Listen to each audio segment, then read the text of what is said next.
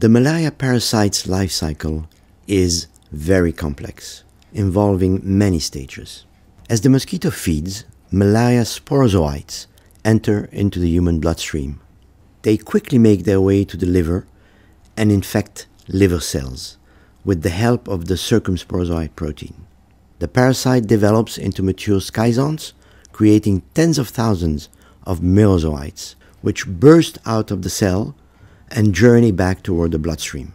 They then infect healthy red blood cells, reproducing and eventually rupturing the cell, liberating more merozoites, which in turn go on to infect other cells, leading to the massive destruction of red blood cells.